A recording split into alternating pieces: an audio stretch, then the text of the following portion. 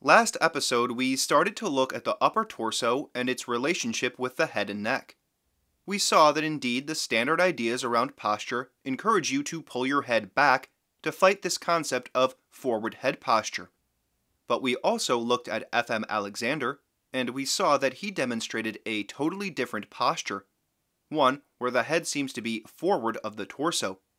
How do we make sense of these different ideas? First, let's examine what forward head posture means. The exact idea varies, but the basics are very clear. If the back of the head is forward of the back, which will coincide with the ear being forward of the shoulder, then you are considered to have forward head posture. It is proposed that the cervical spine, which is the neck, should curve backwards so that your head is well behind the front of your body. So does that mean F.M. Alexander had forward head posture?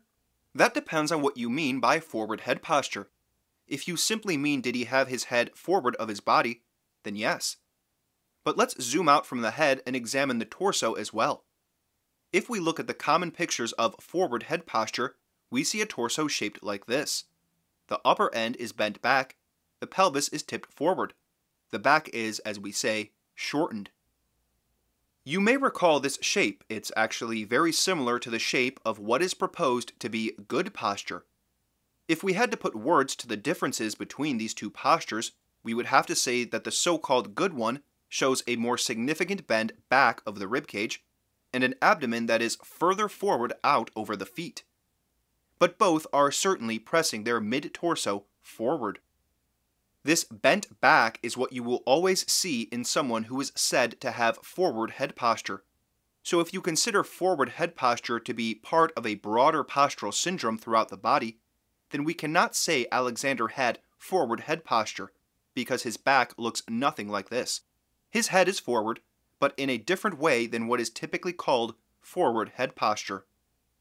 So now we must ask, is it possible to have your head pulled back, as is advised by the common postural advice, without moving your lower ribs forward? That is, without rotating the ribcage so that the top goes back and the bottom goes forward.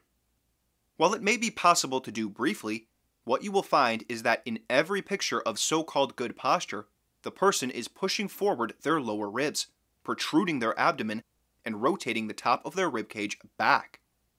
The idea that the ear should be lined up over the shoulder, which is a very common piece of advice that is given, is especially heinous from my perspective. As you've seen if you watched the series I put out on the arms, most people are retracting their shoulders and arms quite severely. If you try to line your head up over your shoulder in those conditions, you will be massively retracting your head. Something has to compensate for all that weight going back. If you pull your head and your shoulders back, your mid and lower torso will go forward. There is no other possibility. We of course already know why this is a major problem. Your thoracolumbar fascia goes up and down your spine at the back.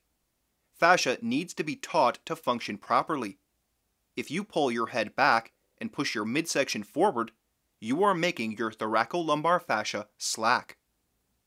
Masoero has made this simplified model of the problem. The spring at the back represents the spring that we have at our back, which is the thoracolumbar fascia.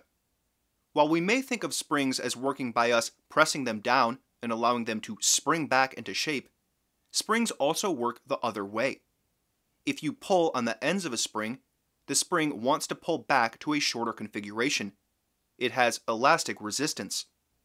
However, if you maintain the spring in its lengthened configuration, it will become quite sturdy. It can be relied upon for support.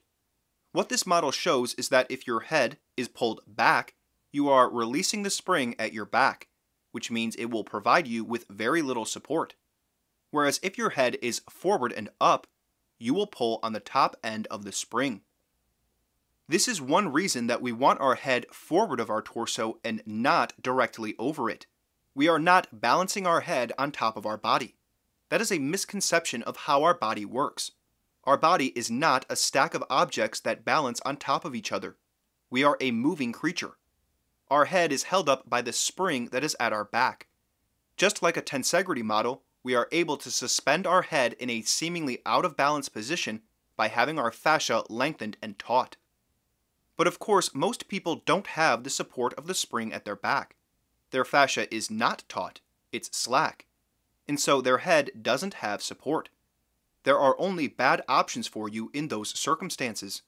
You either pull your head back and try to balance it over your body, or you let your head fall and drag you down. Neither of these is a good option, but when you don't understand the effect your back has on your head, you have no other options. However, it's worth noting that many images you'll find of forward head posture are fake. They are someone doing an impersonation of forward head posture. Most actual pictures of forward head posture show someone who still does not have their head as far forward as I would recommend. This man, for instance, is retracting his head in both pictures. This problem that you can't sustain your head where it should be until you've lengthened and widened your back is part of why the torso is primary and must be addressed before the head and neck. If your torso is in bad shape, it won't be able to support your head. So how do we correct our torso? I've gone into more detail on this in the series about the torso, as well as in the series about the arms and legs, but briefly the idea is that we want to rotate the ribcage around the lower sternum. Above the lower sternum, you go forward and up. Below the lower sternum, you go back and up. The ultimate goal is to make the sternum vertically straight. The back of the ribcage, as we've seen, will not be straight exactly. It will be vertically straight up to the armpit, then it will round forward as the ribs get smaller in diameter. The pelvis, which is the lower end of the torso, is also crucial. What's happening in your pelvis also has a major effect on your head. The pelvis needs to be moved backwards in space so it no longer spills forward with the mid-torso. We want to rotate the pelvis by pulling the iliacs back and up, and making sure to untilt the back of the pelvis by moving the top end back while not allowing the lower end to go back as quickly. These simultaneous movements will pull the back in two directions, lengthening it. That will stretch the spring at our back, which is the thoracolumbar fascia, from both ends, and then we will be in a position to manipulate our neck and head. Let's again think about this common idea of pulling the head back. Doing that is going to have an effect on the neck.